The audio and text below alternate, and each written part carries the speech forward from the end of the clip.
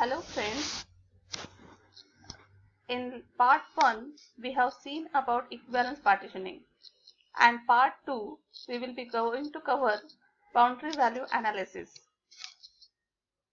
As we had seen what do you mean by the equivalence partitioning, we would like to see what do you mean by the boundary value analysis.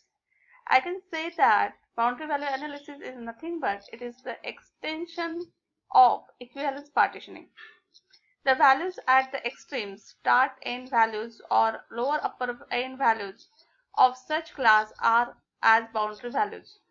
So in equivalence partitioning we will be having the class, and in that class there will be the lower value as well as the upper value, or we may say that the starting value and the end values. So starting and the end values, that will be the boundary values, and analyzing the behavior of the system using such values is called boundary value analysis. So in short we would be going to call it as BVA. Boundaries, extreme values of lower bound and upper bound of the range are given. It is widely recognized that input values at the extreme ends of input domain cause more errors in such system. Sometimes there is a confusion which one is the end value or which one is the start value, and that we will be going to overcome by using the boundary value analysis.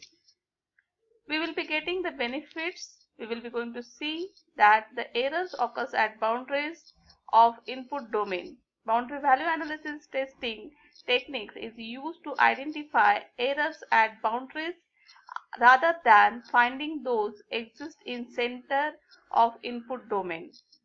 Boundary value analysis is next part of equivalence partitioning for designing test cases, where test cases are selected at the edges of the equivalence classes. As I have said that this will be the extension part or extended to the equivalence partitioning. Now here I would like to elaborate the term BVA. Value considered for boundary value analysis. What will be the values that we will be going to consider for BVA? Upper boundary, we can say that the limit, upper limit, lower boundary or lower limit, upper boundary plus 1 and the lower boundary minus 1. So that will be the our boundary values, and we will be going to see what will be the, I can say that the input and the output for these particular values. So input values, the upper boundary and the lower boundary plus 1 and minus 1.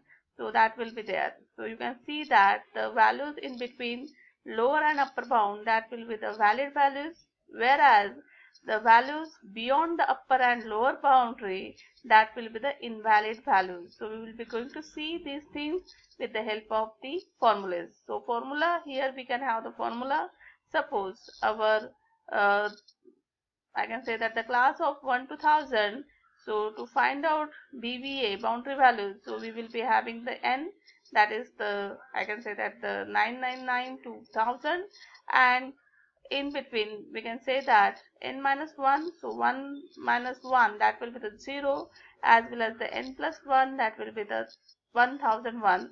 So that will be the, I can say that this is the boundary values for the analysis. Another way we can have the formula, that is we will be having the minimum and maximum value.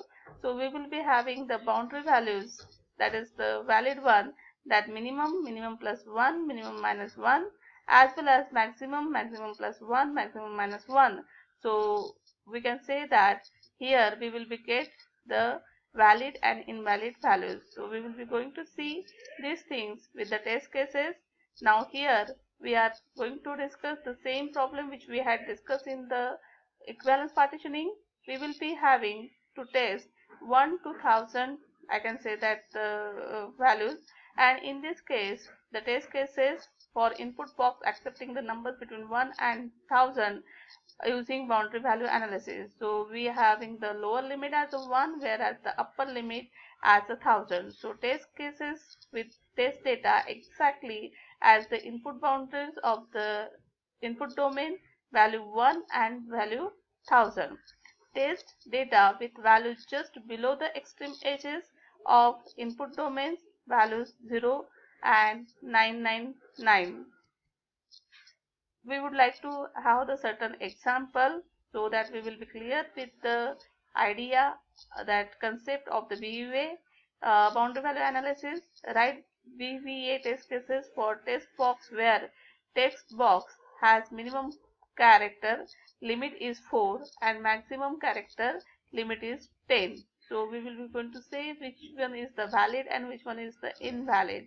So here you can see that BVA, so I will test it for the values 4 for the lower limit, 10 for the upper limit, 11 for the upper limit plus 1, whereas the 3 for the lower limit plus 1. So this will be giving me the boundary value analysis for the given problem.